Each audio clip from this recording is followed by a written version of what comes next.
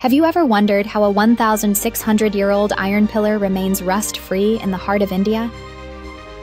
The Iron Pillar of Delhi, a fascinating relic from the 4th century, stands at a staggering height of 7.2 meters and weighs over 6 tons, drawing millions of curious visitors each year.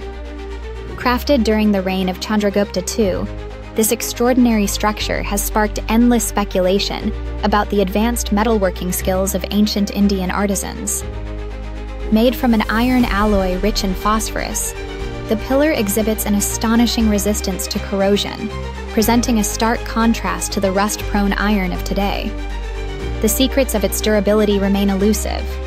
Some hypothesize that the unique environmental conditions of Delhi shielded it from the elements. However, the pillar's inscriptions, written in Sanskrit, hint at a deeper significance, possibly a tribute to the Hindu god Vishnu, adding layers to its historical and cultural importance. As we decipher its mysteries, the Iron Pillar stands not only as a symbol of India's rich heritage, but also as a testament to the ingenuity of ancient civilizations. What other secrets lie hidden within its towering presence?